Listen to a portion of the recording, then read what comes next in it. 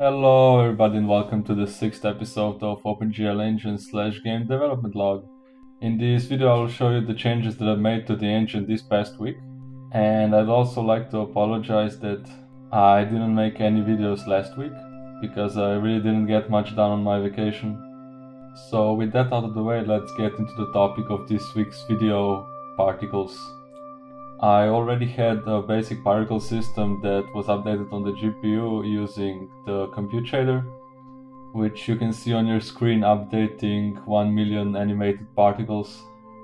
But this week I've been working on upgrading it a bit and also transferring the update functions over to the CPU to make sure older graphic cards shouldn't have any issues updating the particles.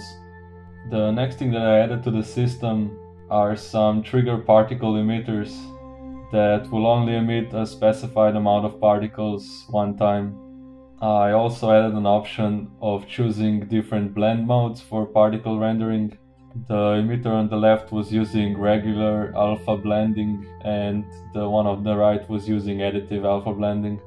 CPU particle updating can also be useful for updating a small amount of particles and particle emitters that require specific particle locations.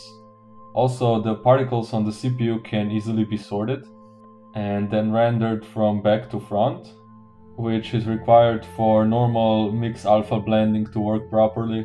Ideally, we should sort all the particles in the scene according to the distance from the camera to make sure all of them are rendered correctly, but for now I don't think it's worth the hassle.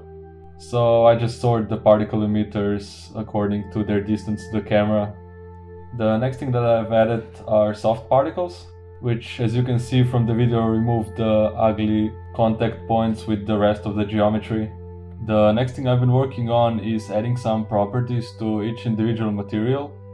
As you can see from the video, the ragdoll is sliding very slowly on the rubber material due to its high friction. Also, because of the elastic property of the rubber, bouncing of the rigid body should be more pronounced. The next material is actually marble, which probably does have quite a bit of friction, but for demonstrating a very slippery material I removed its friction altogether to make it resemble sort of an icy surface. And as you can see from the video, this kind of material doesn't really have any bounce to it.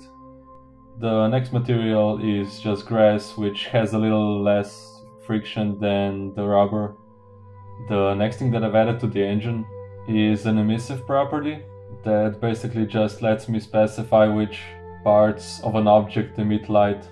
Another property that I've added to materials is the height map displacement scale that is used to specify how much the parallax effect displaces the surface.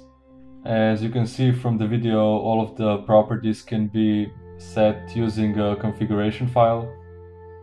And this brings us to the end of this video.